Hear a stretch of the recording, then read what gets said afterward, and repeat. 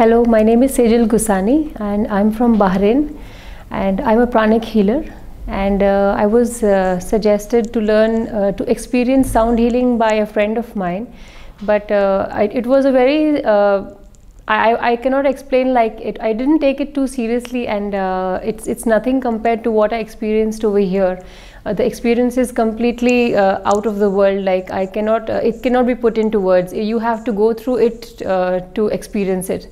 And I was here only for one day for sound healing, but then as soon as I was in contact with Sir, and Sir has this aura that, you know, I decided, it was just a click, decided the decision for me that yes, I'm going to do the navel activation as well as the DNA activation, because the calling just felt that this is it, this is for me, this is my destiny. So I decided for that, and I don't regret my decision. It's one of the most important decisions of my life, and it's one of the best decisions.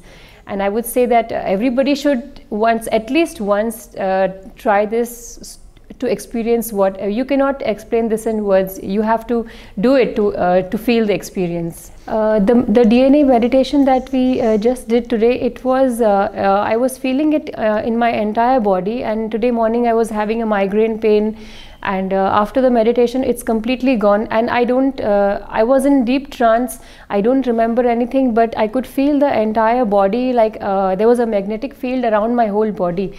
And when I woke up, my hands were like, they were like there is some a burst of energy between the two hands when I tried to bring them close. So I can imagine after the meditation there was so much of energy, and during the meditation I was in trance, so I don't realize, but if afterwards it's so much, then during the meditation imagine the work that it is doing on your body.